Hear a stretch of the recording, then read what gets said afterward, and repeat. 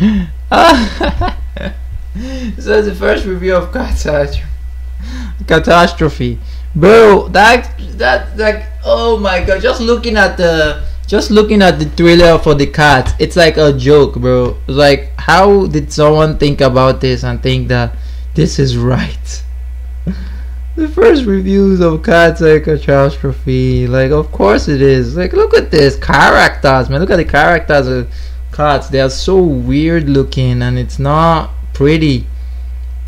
It's not pretty. So they're trying. It's like they're trying to tell us what a man and a cat would like give birth to or something. It's like, it's not good. It's not pretty at all. What's next, man? Okay, bro. Okay, what is this? Anyways, now Cats review. Maybe let me see what reviews. Cats reviews. I have seen sites no human should see. Yo, and that movie is not gonna be coming out. So I have seen sites no human should see. Whoa, how bad is it? I witnessed an entire man, kit cap and coat, just standing in a scene amongst a gathering of cats. Okay, I was a terrifying grey statue looming over a character, only for it to blink and realize it's a woman who is a cat, but they colored her and then forgot to add fur. The fur breasts that distracted us in the trailer are at least subdued. Everyone digitally agronous,